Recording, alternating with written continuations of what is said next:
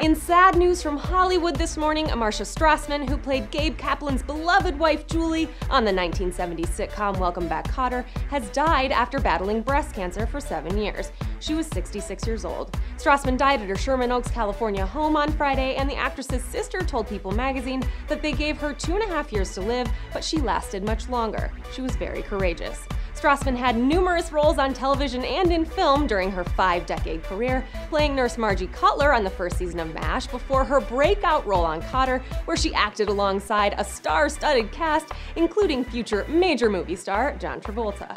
But for those of you out there who aren't familiar with Strassman on Kotter or were too young to remember the show, you may be more familiar with her role as Rick Moranis' wife in the Disney hit movie Honey, I Shrunk the Kids and its sequel, Honey, I Blew Up the Kids. Born on April 28, 1948 in New York City, Strassman began acting as a teen, replacing Liza Minnelli in the off-Broadway musical Best Foot Forward. She then moved to Los Angeles at 18 and landed a steady stream of roles after that. In addition to her sister, Strassman is also survived by a daughter and a brother. That's all for now. Keep checking back right here for more news.